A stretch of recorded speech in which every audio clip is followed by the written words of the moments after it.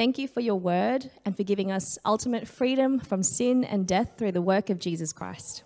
Thank you for graciously giving us your Holy Spirit to live in us, to guide us, and help us to put to death our old sinful nature through the power of the Spirit. Please encourage us through your word today and soften our hearts as we submit to the leading of your Holy Spirit daily. Thank you for your faithful servant Peter, and please equip him today to speak in boldness and in truth. In Jesus' name we pray. Amen. Romans chapter 8. Please read with me from verse 1. Therefore, there is now no condemnation for those who are in Christ Jesus, because through Christ Jesus, the law of the Spirit of life set me free from the law of sin and death. For what the law was powerless to do, in that it was weakened by the sinful nature, God did by sending his own Son in the likeness of sinful man to be a sin offering. And so he condemned sin in sinful man, in order that the righteous requirements of the law might be fully met in us who do not live according to the sinful nature, but according to the Spirit. Those who live according to the sinful nature have their minds set on what that nature desires. But those who live in accordance with the Spirit have their minds set on what the Spirit desires. The mind of sinful man is death, but the mind controlled by the Spirit is life and peace. The sinful mind is hostile to God. It does not submit to God's law, nor can it do so. Those controlled by the sinful nature cannot please God. You, however, are controlled not by the sinful nature, but by the Spirit, if the Spirit of God lives in you. And if anyone does not have the Spirit of Christ, he does not belong to Christ. But if Christ is in you, your body is dead because of sin, yet your spirit is alive because of righteousness. And if the Spirit of him who raised Jesus from the dead is living in you, he who raised Christ from the dead will also give life to your mortal bodies through his Spirit who lives in you. Therefore, brothers, we have an obligation, but it is not to the sinful nature to live according to it. For if you live according to the sinful nature, you will die. But if by the Spirit you put to death the misdeeds of the body, you will live. Because those who are led by the Spirit of God are sons of God. For you did not receive a spirit that makes you a slave again to fear, but you received the Spirit of sonship, and by him we cry, Abba, Father. The Spirit himself testifies with our spirit that we are God's children. Now if we are children, then we are heirs, heirs of God and co-heirs with Christ, if indeed we share in his sufferings, in order that we may also share in his glory. This is the word of our Lord.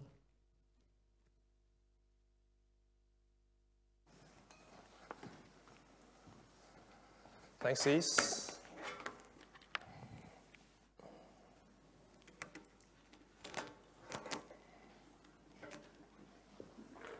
Good morning, church. Good morning. So I hope you had a good time chatting about your superpower. So my name is Peter. I'm a ministry apprentice here. And my superpower is that I just don't put on weight. I can eat as much as I want. I can eat whatever I want, and I just don't put on weight. Actually, in fact, if I stop exercising, I actually lose muscle mass and I lose weight when I stop exercising. So friends, we all want power of some sort, don't we? Even if we don't admit it. And I'm not talking about some quirky personal trait or attribute, but I'm talking about real power. The power to change our lives, the power to protect those that we love, the power to solve all our problems. But God doesn't actually promise us that kind of power. But he does promise us one power that we all have if we have trusted in Jesus as our Savior. And that is the power of the Holy Spirit within us to fight against sin. So that's what we'll be looking at today from Romans chapter 8. Before we begin, let me just give you today's big idea, the main idea for today, so that you can keep the big picture in mind as we go through the details of the passage. And so it's this, that God's Spirit lives in you so that you would live and sin would die. Let me read that again. God's Spirit lives in you so that you would live and sin would die. So please have your Bibles open to Romans chapter 8 and follow along with me. In Romans chapter 8, Paul begins by talking about the foundation of having God's Spirit. That is, we first need to be set freed from sin to live by the Spirit. And so this section flows on from chapter 7, where Paul last week was talking about the frustrating and futile and human experience of struggling against sin. Verse 24 in chapter 7, he says, "What a wretched man I am. Who will rescue me from this body that is subject to death?" But thankfully, there is a solution. By the time we get to verse 25, he says, "Thanks be to God who delivers me through Jesus Christ our Lord."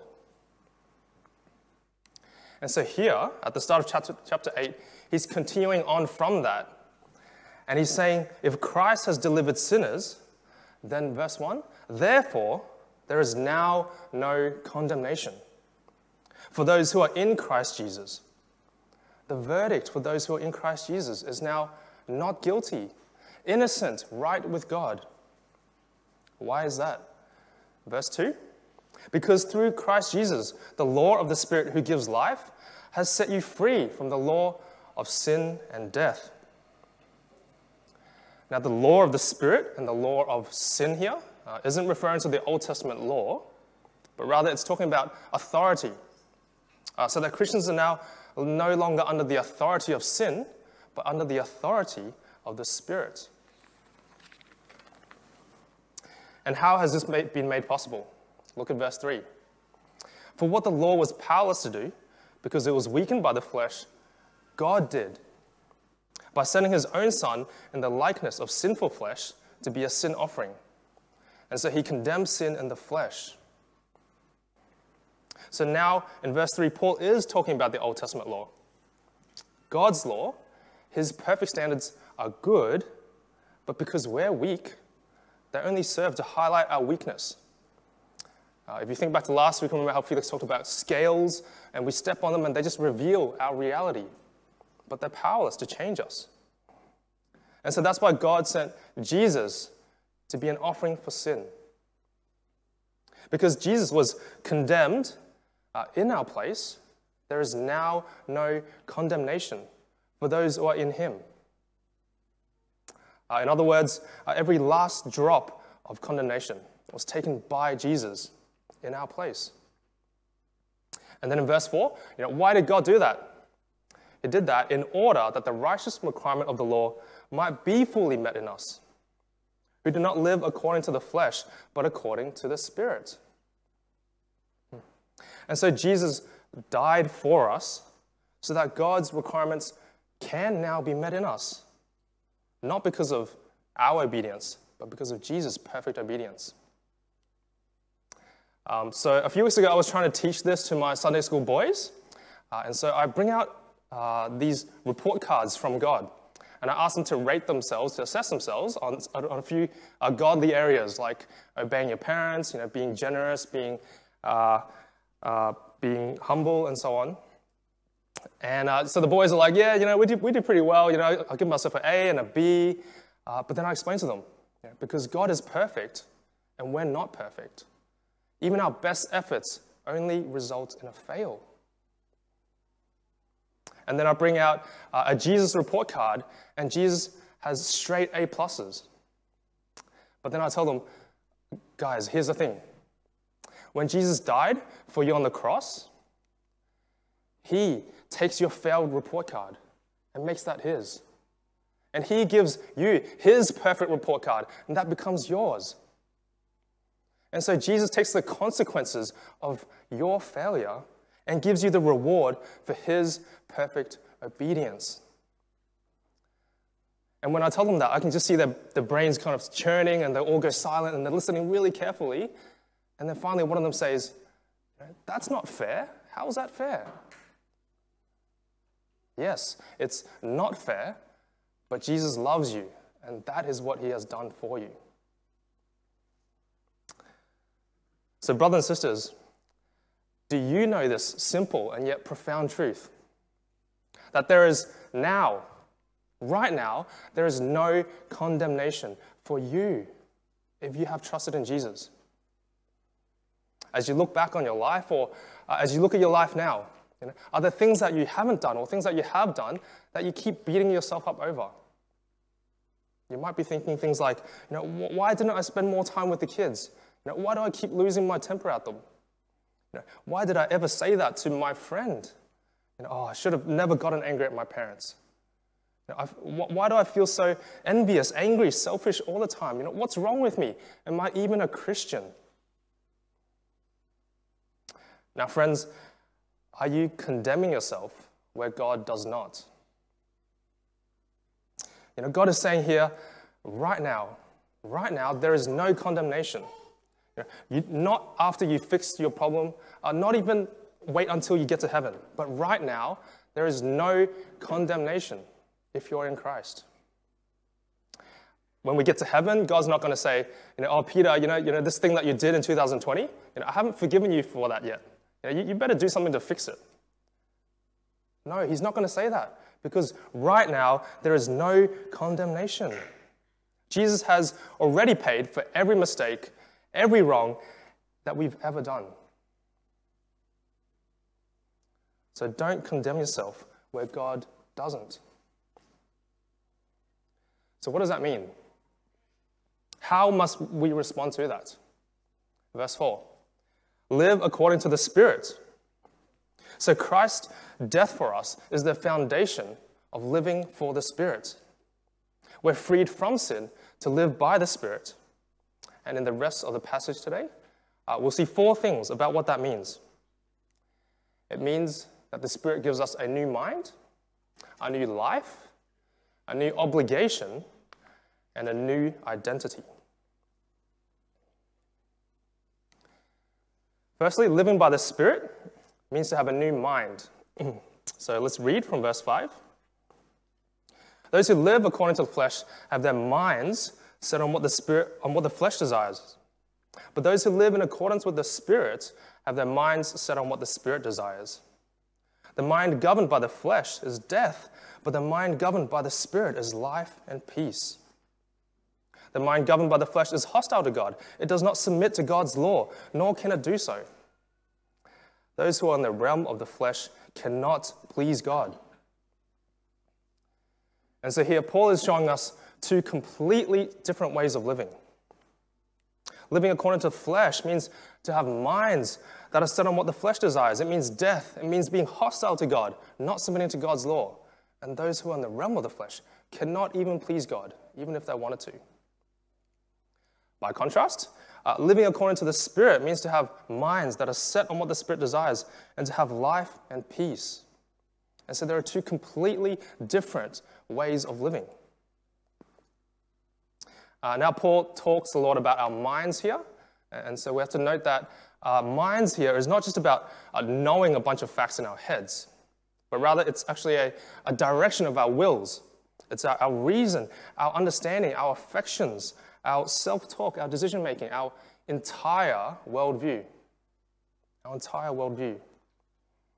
And so to live by the Spirit is to have new minds that are governed and submit to the Spirit.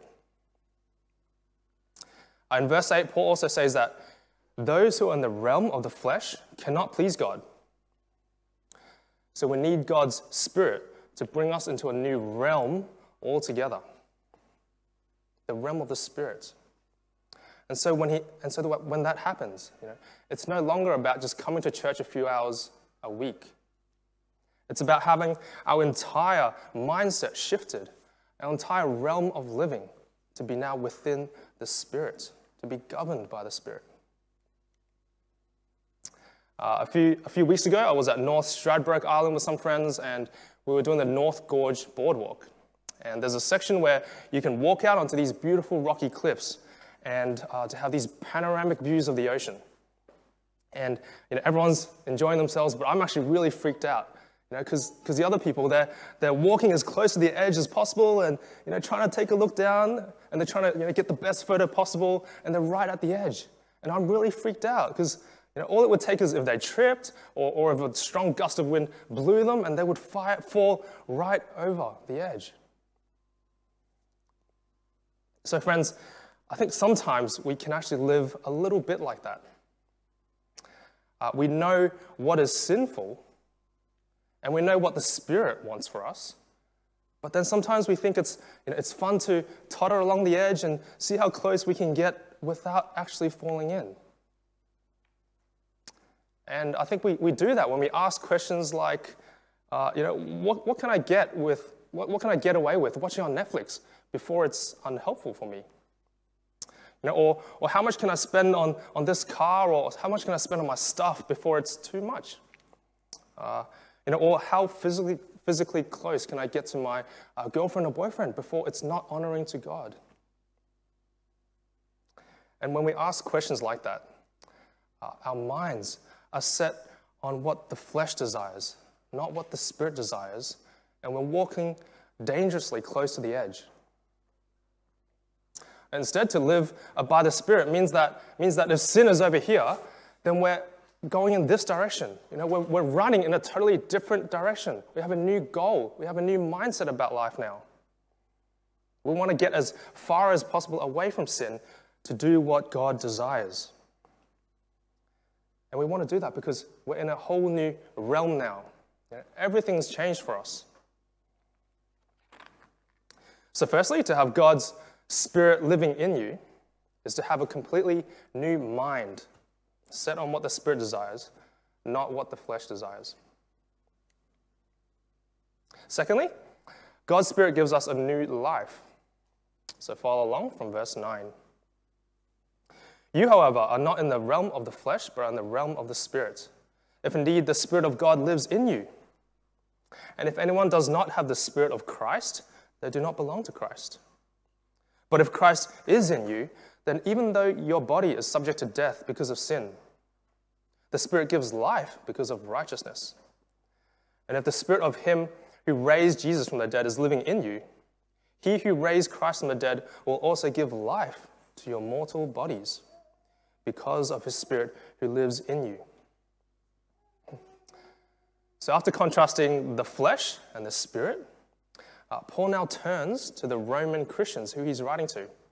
And he says, you Christians are no longer in the realm of the flesh, but you're in the realm of the Spirit. In other words, you've jumped ship. You've changed teams. You have a new captain now. You're in a different realm now altogether. And then you'll notice that he uses 4 ifs to draw out some logical conclusions. He says, verse 9, if the Spirit of God lives in you, then you're in the realm of the Spirit. Verse 9 again, if anyone does not have the Spirit of Christ, then they do not belong to Christ. Verse 10, if Christ is in you, then the Spirit will give you life. And verse 11, if the Spirit is in you, then God will give you life. So what is Paul's point here? I think his point is this, that if you belong to Christ, the Spirit lives in you. And if the Spirit lives in you, then God will give you life.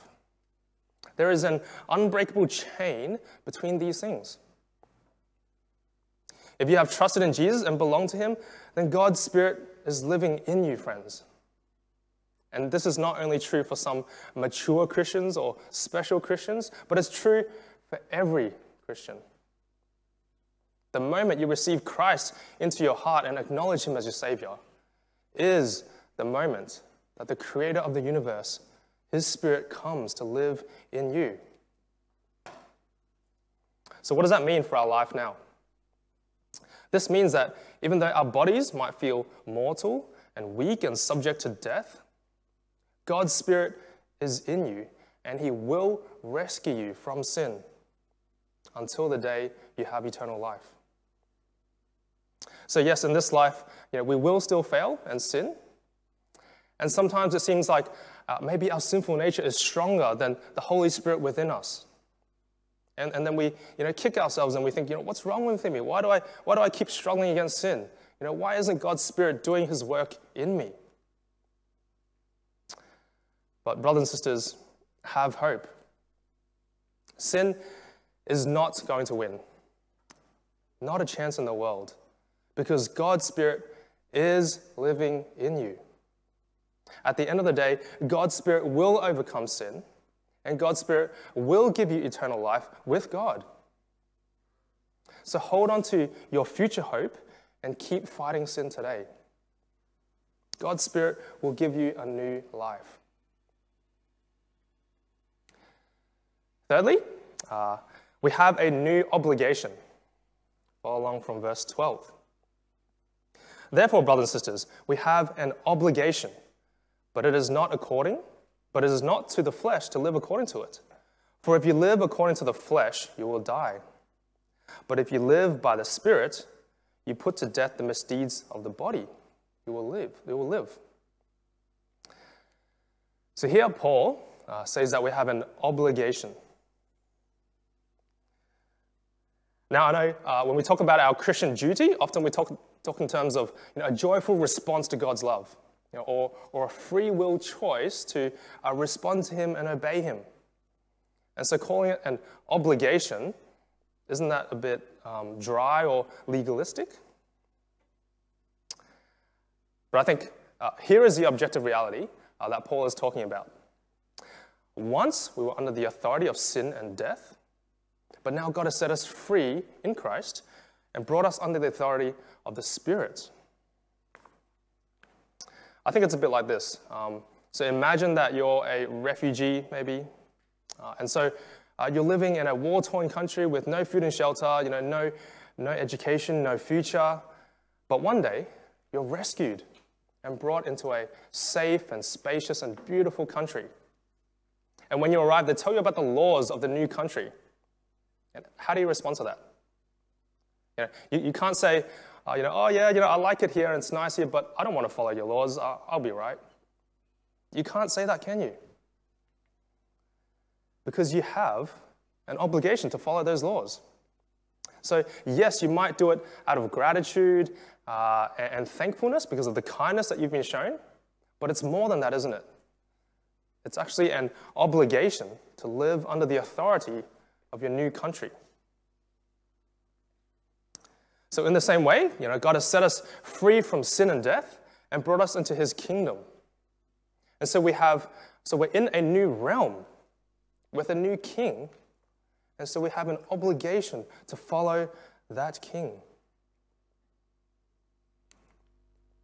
And then in verse 13, we see that keeping that obligation is a matter of life and death.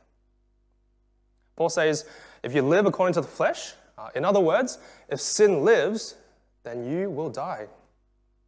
But if by the Spirit you put to death the misdeeds of the body, in other words, if sin dies, then you live. And so in a really concise way, Paul is saying, sin lives, you die. Sin dies, you live. So we see here that we have an obligation to live by the Spirit, which means putting death sin by the power of the Spirit. Lastly, living by the Spirit means we have a new identity. Verse 14. For those who are led by the Spirit of God are the children of God. The Spirit you received does not make you slaves, so that you live in fear again. Rather, the Spirit you received brought about your adoption to sonship, and by Him we cry, Abba, Father. The Spirit Himself testifies with our spirit that we are God's children.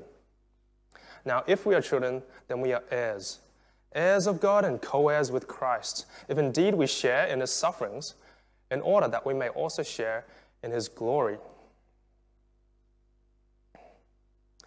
In this final section, Paul starts by talking about being led by the Spirit.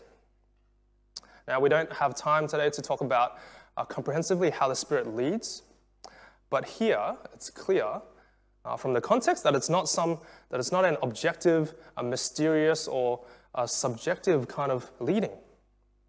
Why is that? Because Paul has already talked about what it means to live according to the Spirit in the previous sections. So how does the Spirit lead here? The Spirit leads Christians to have a mindset, to desire what the Spirit desires. The Spirit leads Christians to have a new everlasting life.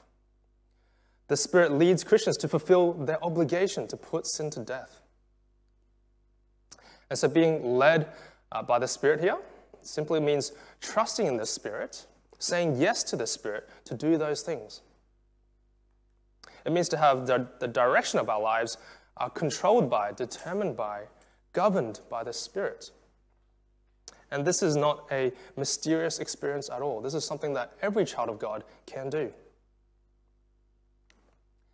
Next, in verse 15, the Spirit gives Christians a new identity as God's daughters and sons. And so Abba here is the Aramaic term that Jesus uses personally to call God the Father. And so Paul is saying amazingly here that Christians can talk to God in the same way that Jesus does, and that our relationship with God is very much like Jesus's. To illustrate that point, Paul now contrasts slaves with children. So what sets apart a child from a slave? Let's have a think about that. So slaves are temporary. Slaves are sackable if they do a bad job. Slaves are replaceable. You just get another one. And their value is based on their performance, right? But if you're a Christian, then you are not a slave. You are a beloved child of God. And so do we know that? Do we live like that? A child is forever. Once you are a child of God, you will always be a child of God. Nothing can change that reality. A child will never be sacked, right? And so when you fail and you sin, God is not going to sack you and kick you out of his family. A child is irreplaceable. God has a unique relationship with you personally. He cares for you personally. And a child is unconditionally loved. It doesn't matter how you perform, God accepts you regardless. And so, friends, my fear is that too many of us might be living like slaves of God rather than children of God. Or maybe like employees, if that's a bit easier to relate to. We rush around meeting our Christian KPIs, going to life group, reading our Bibles, praying, doing all that stuff, doing our best not to get fired by God. And when we mess up, we might feel a bit further away from God until we can do a better job or fix the problem, and then we come back to him. But that's not what Paul talks about here. Having God as our dad, our father, means coming to him, crying out to him, no matter how we feel, no matter how we're performing. And so, friends, speak to him this week. Say, Dad, good morning. Please be with me today. Dad, help me with this client. Dad, I feel so sad right now and I don't even know why. Dad, help me to speak with him. Dad, help me to speak with her. Dad, thanks. I love being your child. Thanks for being my father. So come to God as your father and cry out to him as your father. As we continue, verse 16, the Spirit himself testifies with our spirit. So not only does the Spirit make us God's children, God's Spirit works with our spirit to help us to know and to reassure us that we are indeed his children. And so in our innermost parts of our being, the Spirit helps us to hold on to that fact that we are sons and daughters of God. Verse 17, not only that, but we are heirs and co-heirs with Christ. Being heirs of God means that we inherit all God's promises to his people. But it can also mean that we inherit God himself, and he is our greatest inheritance. And the fact that we're co-heirs reminds us that it's all through Jesus. Jesus is the heir, he is the son. But it also shows that God hasn't held anything back from us. It's not like Jesus inherits God's blessings and then we just get some scraps and some leftovers. No, we're fellow heirs with Christ. The way God raised Jesus from death to life and brought him into his presence, that's exactly what God will do for us as well, because we're co-heirs with Christ.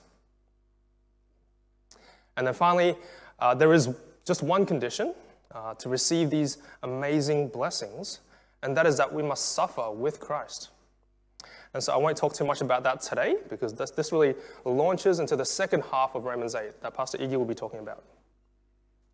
So in this fourth section, we see that God's Spirit gives us a new identity as His sons and daughters. So as we come to the end of today's passage, let me just recap what we've seen today. Paul begins by talking about how we are freed from sin to live by the Spirit. And then what does that mean? It means that the Spirit gives us a new mind, a new life, a new obligation, and a new identity. And so what are we meant to do with all that? What are we meant to do? I think in one sense, Paul's call to Christians here is quite simple. It's simply to live by the Spirit, isn't it? To live by the Spirit. If the Spirit has given us a new mind, then we can completely shift our worldviews to be in the Spirit, to desire what the Spirit desires, not what the flesh desires. So are you tottering on the edge of sin? If you're doing that, don't. Stop doing that. Run away from sin as far as you can in the opposite direction, because God's Spirit brings you into a new realm. If the Spirit has given us a new life, then don't be discouraged in your fight against sin. I know it's hard, but keep looking forward to the day where there will be no more sin and no more suffering. You are promised a new life, and God's Spirit will keep you safe until then.